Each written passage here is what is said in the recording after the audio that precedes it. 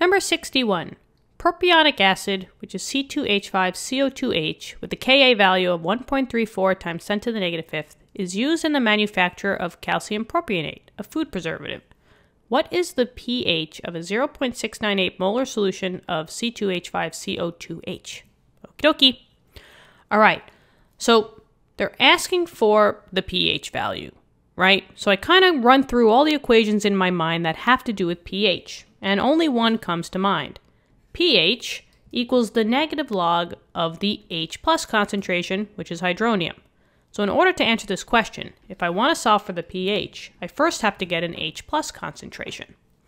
So that's like the thought process here. I would first have to get an H plus somehow. And then from there, I could just easily use the formula to go to pH. Beautiful. Okay. Now, they're giving me Ka values, and they're starting me off with a 0.698 solution of the propionic acid. Anytime that we see a Ka value, we need a balanced equation. So the first thing I'm going to do is I'm going to write it out. Now, with acids, and it did say propionic acid, and they're giving me a Ka, the A stands for acid. With acids, so C2H5CO2H. With acids, you could do a little trick, because instead of saying, okay, plus water, yada, yada, yada, acids, you can just disassociate one hydrogen off of the compound. And generally speaking, the hydrogens that are bound to the oxygen are the acidic hydrogens because oxygen is more electronegative. So if I break this apart, this would be my anion. That's propionate, right? They're saying that, okay, we're going to use that and, combine it with calcium to make a food preservative. So it's going to be C2H5CO2, and since I lost a hydrogen, that's minus. And then since the hydrogen is existing by itself, that's H plus. And oh, look at that. There's the H plus that I need to solve for. So I'm getting somewhere. We're on the right track. Okay.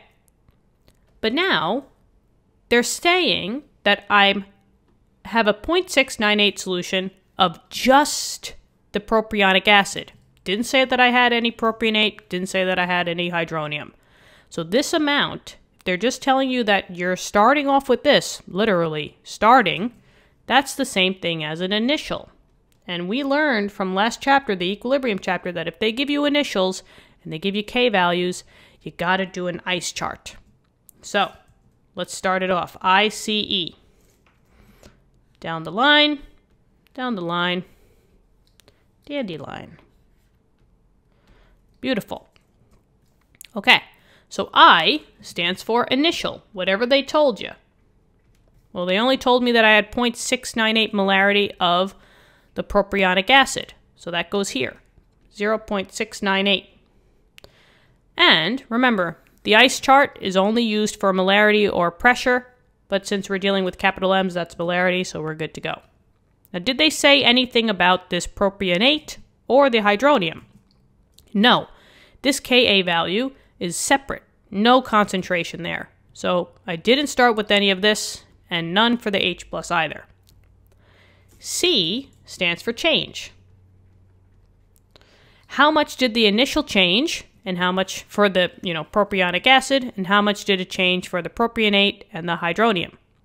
Well, remember, you could only go up from nothing. If you have nothing, you can't take anything away.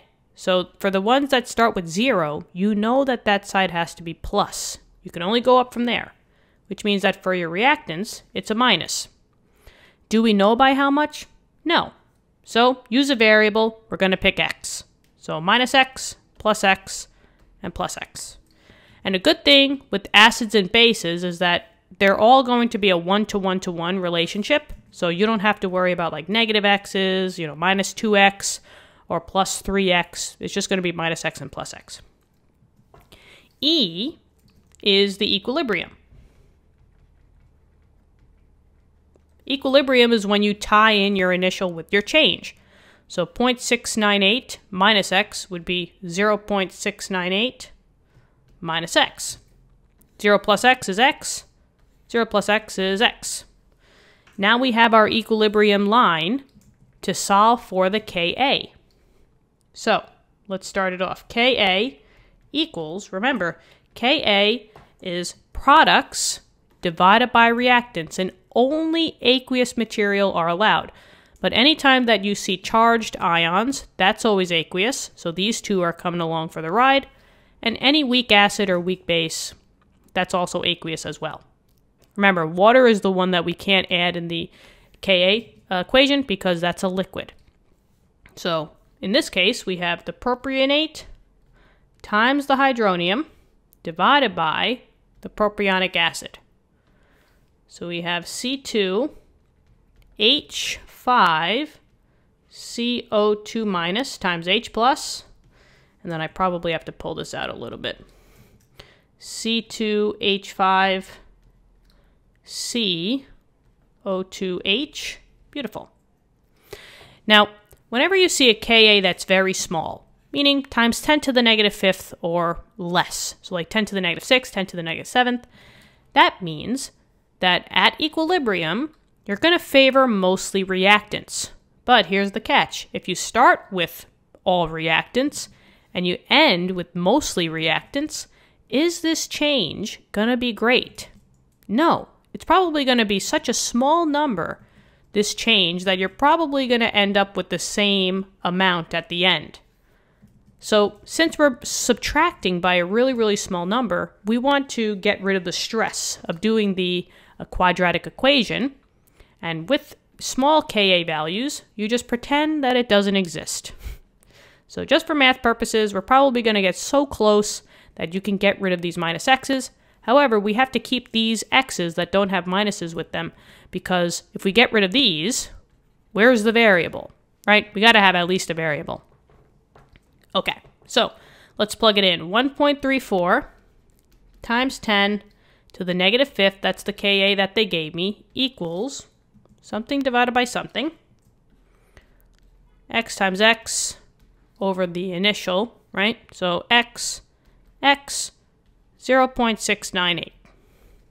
We can do cross multiplication here. And then x times x is x squared. So this times this. So we got x squared equals 1.34 times 10 to the negative 5th. What am I doing? Okay, 1.34 times 10 to the negative 5th times 0.698. I'm not going to round yet because that's not the answer. 9.3532 times 10 to the negative 6th. I want to get x by itself, so I take the square root. And now I'm going to get x equals. Okay, so maybe I'll round here. Looks like they gave me 3 sig figs, so I'll give 3 sig figs back.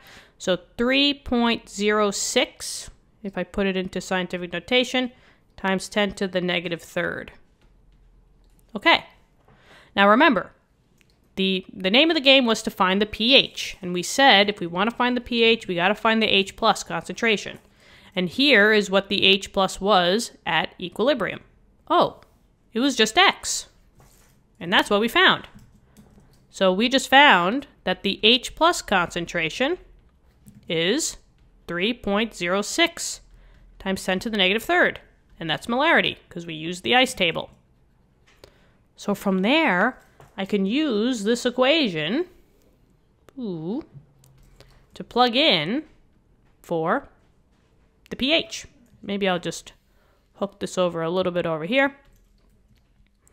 So pH equals, and maybe if I can just bring this up a tad. There we go. Lovely. Negative log of 3.06 times 10 to the negative 3rd. And there we go. We're going to find our pH. pH equals negative log of, technically that wasn't the answer as well, the H plus concentration, so I shouldn't have really rounded it. So maybe I'll just take it from the unrounded number, negative log of that. And I get roughly 2.51.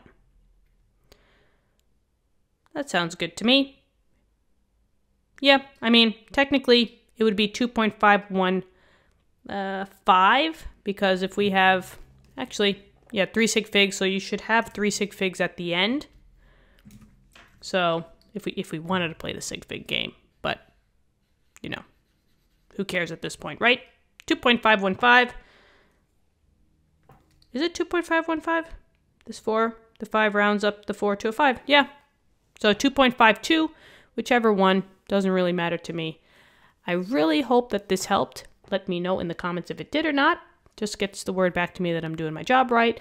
So thank you so much, and I hope you have a great day. Let's keep working hard. Good luck on your future tests and quizzes, and if you wouldn't mind, tell your friends, tell your classmates about this great channel, or if you just want to subscribe, that would mean the world to my brother and I. We currently have physics and math videos at the moment, but much greater things in store. So hang tight. See you all later. Bye-bye.